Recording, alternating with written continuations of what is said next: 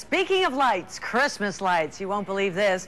Meteorologist Michael Coos is live at one home where the word moderation isn't part of the vocabulary at this festive time of year, Michael. No, Anne, it is out the window for sure. We are up here in Richmond Hill. Take a look at this light display. The most amazing thing I've honestly ever seen, and I've been to a lot of these, this puts the Griswold in Griswoldian light display. And earlier today, we spoke with one of the designers behind this project.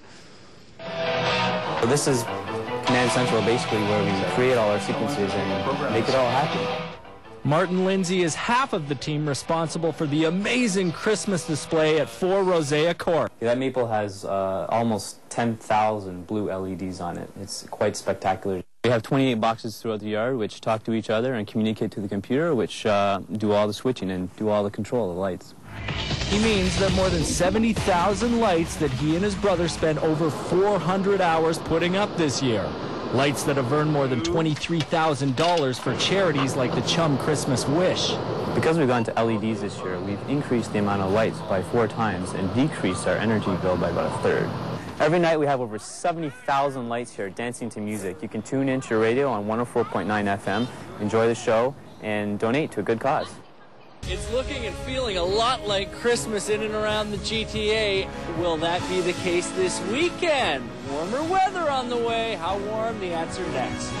It's chilly now, but there's a warm-up of a kind on the way. We're live to meteorologist Michael Coos, who's outside that incredible house that redefines Christmas decorations. Michael. It sure does. Up here in Richmond Hill, basically Bayview and Steeles. This is one of my favorite parts right here. The snowman snowball fight. Miss, miss, miss, miss, miss.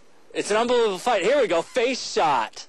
Face shot returned, blows the hat back, another blow and hat back with the face shot and a miss. And that continues, and it's not just the same thing each time. You follow it. That was the most misses, in fact, I'd actually seen in a while. Normally it's face shot, face shot, face shot, back and forth. But these guys are gluttons for punishment. They just keep taking it in the face. That's what makes it so good.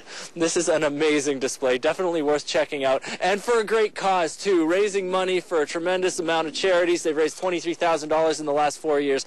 So come on down, take in the display, tune in your radio. It's all done to music. Put your money in here. It goes to charities like the Chum Christmas Wish Foundation. So absolutely fantastic. The weather, ideal for it. It's cool. It feels chilly with the wind. Wind out of the northwest, 30 kilometers an hour right now. In behind me, if you can see, there's a parcel making factory there. On the left side, that bear shoots into the factory, a plume of smoke comes out of the top, and then comes out the other side.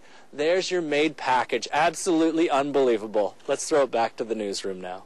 Thanks, Ann. Weekend forecast looking pretty good. We are up here at 4 Rosea Court in Richmond Hill. Check out this light display. It's online as well at Lindsaylights.com.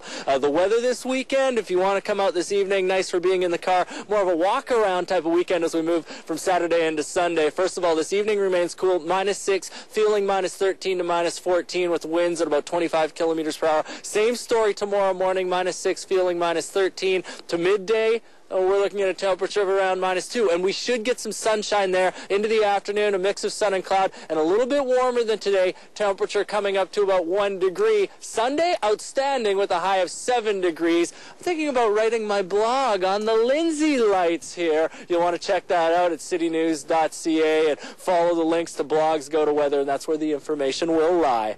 That's a final check on your forecast. Back to you.